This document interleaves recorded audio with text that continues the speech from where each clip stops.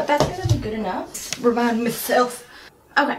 What's up guys, how you doing? I hope you're doing okay. Thank you so much for clicking on this video, and you're about to hear 10 things that I like to do on my self-care days. Let's go. So as you probably know, I'm big on self-care days because your girl has self that needs to be cared for. Got some issues and that's okay. Whenever I'm having a really hard time where I feel like I really hit my limit, or I just feel like, you know, it needs to happen, I like to have a whole self-care day where I do a couple of things that make me feel really good, that refill me up. Before I really started to get into therapy and things like that, I didn't really know about self-care days, and I didn't really know about self-care, and it took me a while to kind of figure out what that looked like for me, and it's still evolving and changing as I grow up. These are just my top 10 things that I usually do on my self-care days that I thought you guys might want to give a shot. So number one, I like to get the perfect meal. And what do I mean by that? I don't like to completely just eat junk food on my self-care days. I do think it's important to kind of treat yourself and kind of not worry about the stress of whatever diet you've been doing or insecurities or anything like that, and kind of take the limits off of everything. But I also know that eating junk throughout the day is gonna make me feel sick, it's gonna make me feel bad. Even though that feels like treating yourself, in the end it still has negative, you know, repercussions. So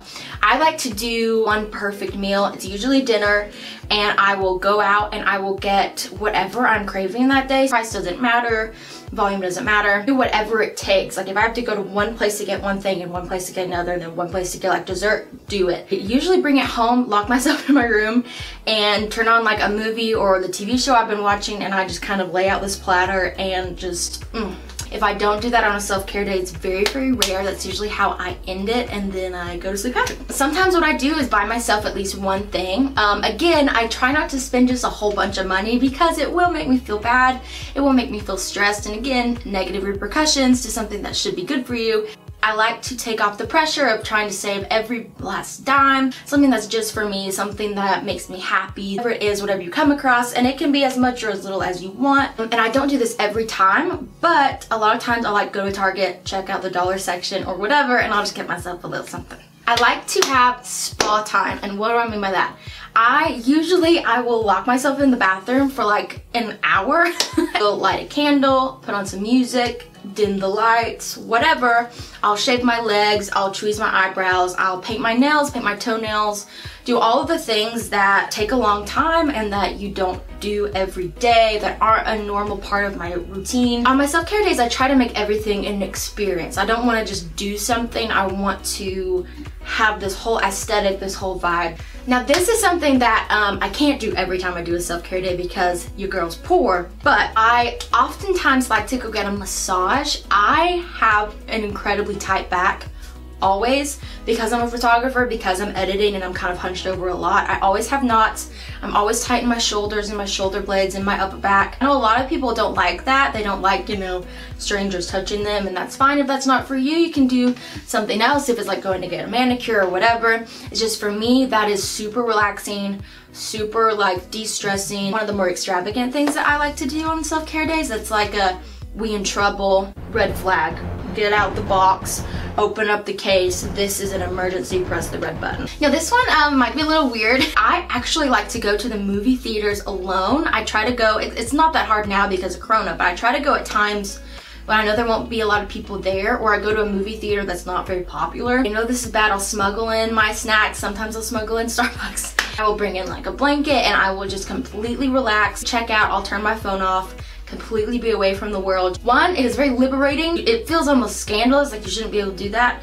And two, going to the movies in general for like 2 hours or however long, you kind of check out from everything. And if you're one of those people and you don't really like being alone and you feel like you need people, grab a friend, grab your boyfriend, your girlfriend, whatever you feel like you need, I highly recommend. Else I like to do that's a little bit out of the way, but it's still worth it, is to drive to a lake or like a really pretty park and either take a walk or just kind of sit. For me, being out in nature is super important and really helps recharge me. I like to go to a lake that's about 25 minutes away from my house, and I like to go and just sit. Sometimes I'll bring like breakfast and have like a little picnic. I'll journal, sometimes I'll draw, sometimes I'll put in music and just check out. And even going and just sitting for 15 minutes or something like that makes a huge difference and completely like resets my day. Another thing I like to do is yoga / meditation. Whenever I first started getting into this kind of stuff, and I realized that I needed to take some extra steps to take care of me, I started to kind of get into this mindfulness,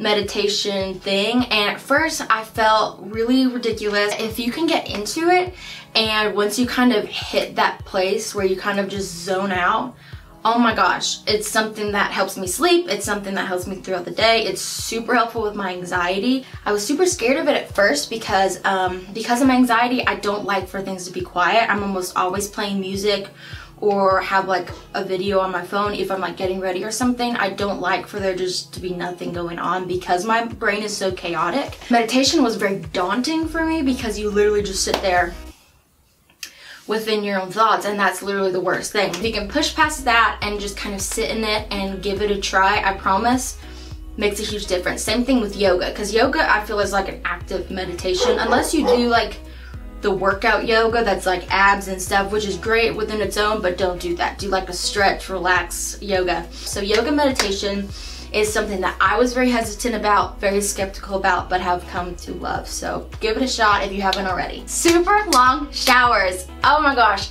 So the bathroom is like my happy place. I don't know why. Whenever I was having like really bad anxiety attacks, I would actually go into the shower, put it on really hot water, and like sit with all of my clothes on. I know, super like melancholy. For me, that it was like I knew nobody was gonna come in. I knew I could kind of just check out. I turned all the lights off.